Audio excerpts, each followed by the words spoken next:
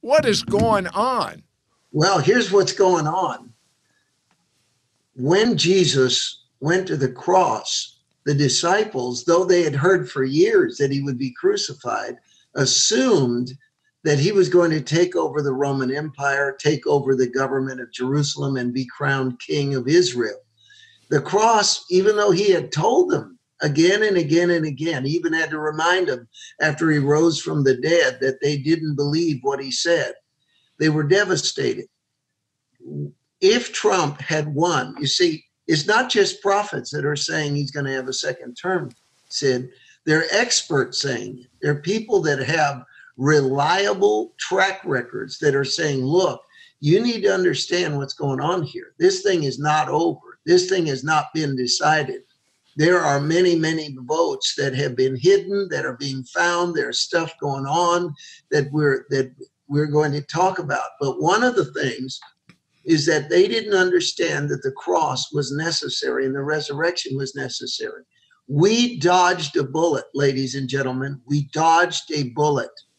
The Democrat plan, big tech's plan, the liberal media's plan was to uproot the American system and put another system in place. That monster would have still been there if it was kept underground through a Trump victory. This forcing it into the court is causing an investigation to uncover corruption that we never imagined.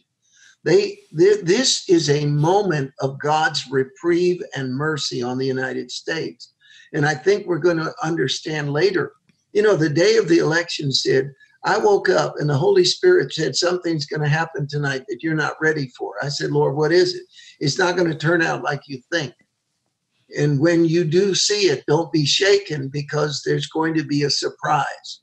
And to me, a portion of the surprise at this moment is that we have uncovered a layer of corruption that is beyond anything we could have imagined.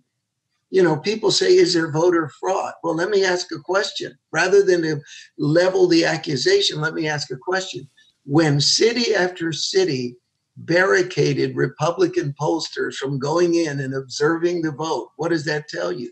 If the whole world realizes there's fraud involved. Yes.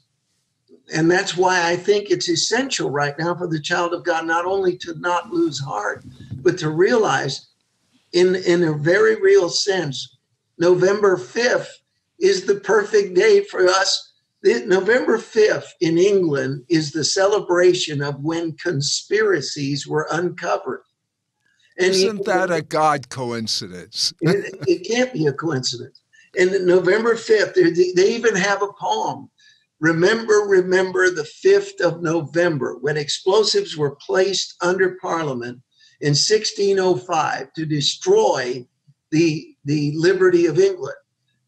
How is that not a parallel? Even the movie Vendetta, which was a movie that referenced November, the 5th of November. It's revolutionary. They're talking about it. And look what's happening. The hand of God is exposing his enemy, exposing the nearest that we have come since the Civil War to losing our freedom, ladies and gentlemen.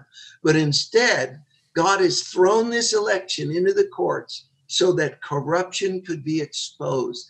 And for your children and your grandchildren, this is a great mercy. It is not a defeat.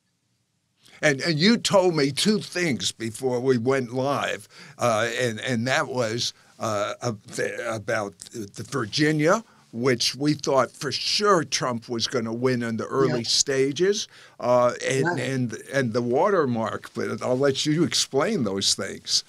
First of all, I got a report that they found 100,000 Trump votes in Virginia that they didn't know anything about. They hadn't been counted. Second of all, I have an acquaintance in the Department of Defense, and I can't tell you who he is or what. But he told me, he sent me a text. He said, I believe that before December, Trump will be announced as the winner because the Homeland Security put watermarks on the valid ballots, something that the left did not know anything about. Our president is a genius, and I have a feeling that we're going to see a surprise. Now, How much of this is going to totally materialize? I'm not going to go on record, but I will go on record as telling all of you the hand of God is in this situation.